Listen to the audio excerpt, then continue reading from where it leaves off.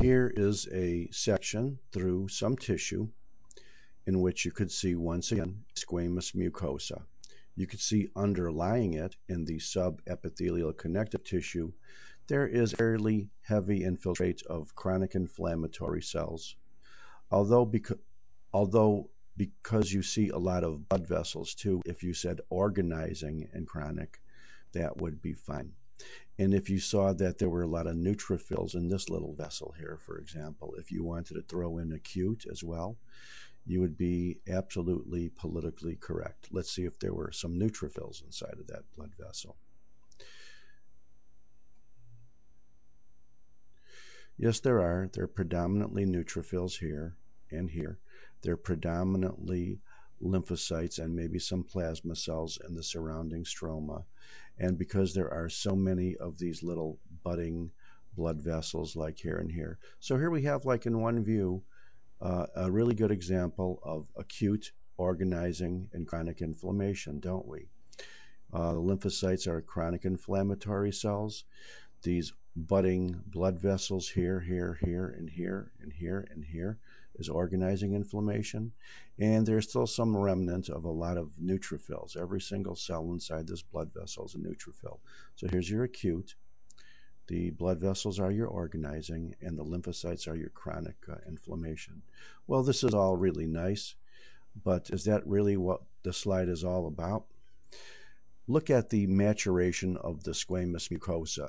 You would have to say it is kind of normal because it has a nice linear arrangement of columnar type cells at the base, and then it flattens out nicely at the surface of the cervix. How do you like that? And in addition, you have that nice transition from basal layer to superficial layer. There's no keratinization. Notice that a lot of these squamous cells have a little halo around them, like you see in cytology, the so-called coilocytosis. So if you wanted to suspect that perhaps there was a strong HPV effect here, you'd probably be correct. Another thing that HPV does, besides causing inflammation and causing coilocytosis, it also causes cancer. So if you follow this relatively normal but inflamed and maybe HPV infected squamous epithelium out, there's more inflammation underneath it. And eventually you'll be running into stuff which doesn't look like pure old inflammation anymore, does it? It looks like when you look underneath this inflamed squamous mucosa, you see some more squamous nests, but they don't at all look normal and orderly like we saw before. This is infiltrating squamous cell cancer again.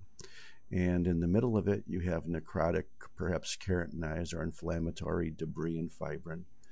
But take a look at the squamous cells in this region. They are not only look like coilocytosis, but they are obviously malignant. They're disorganized. There's no maturation. There's mitoses all over the place. You know, perhaps some squamous cell carcinomas are not caused by HPV. Perhaps many, most, or all of them are. But in this case, not only do we see an obvious cancer, but we see all these coilocytotic figures with the clear zone around the nucleus. So, to make a long story short, this is a pretty extensive now squamous cell carcinoma underlying the squamous epithelium part of the cervix, in which there are a lot of HPV changes as well.